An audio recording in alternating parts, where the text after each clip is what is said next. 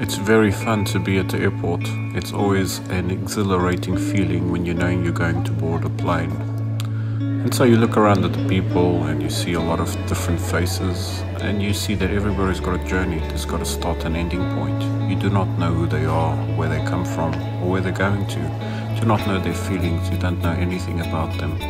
And this is what makes an airport such a mystical place, because you have all these encounters of these people that you look into their faces and you see them roam around, but you have absolutely no idea who they are. You simply can guess.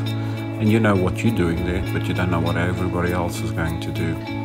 So it's something of mystical to me every time I board an airport.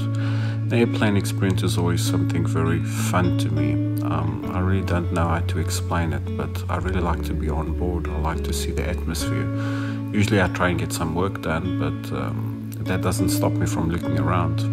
Seeing these people all busy putting their baggage, getting ready for a flight. Some of them are very nervous because they don't know how it's going to be, how it's going to go, if something wrong is going to happen. Usually I try not to think many about those things, but when I usually take off, I do get that feeling in my stomach, is this the last time that this is going to happen? But once I'm up in the air, those feelings kind of dissipate, and when I look down at the earth below, I see how beautiful it is.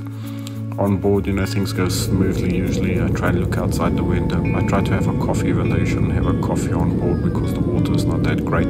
But nevertheless, I have a coffee. I take the risk. I look at the sunset. I look at the clouds below me.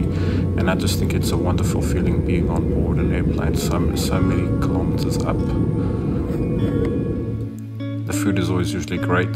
I don't like to eat it that much. Usually I take something with me, but when it's long haul flights, I have to have something. The food has become so much better on planes. Deboarding is always the same thing. As always, it's always a problem. People want to get off. I don't understand what the haste and the fuss is about.